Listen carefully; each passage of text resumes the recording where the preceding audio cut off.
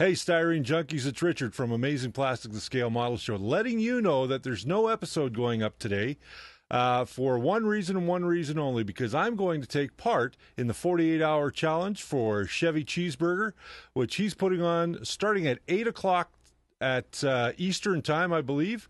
So 8 o'clock wherever you are, I believe, in the world. You can start building a 4x4, and my 4x4 for his challenge is this guy right here. This is the 1980 Ford Bronco 2-in-1, and I'm going to do something maybe a little special with it. At least I hope I'm going to, because, it's a really cool kit. I just picked it up today. It's soaking in the water now down here in the tub.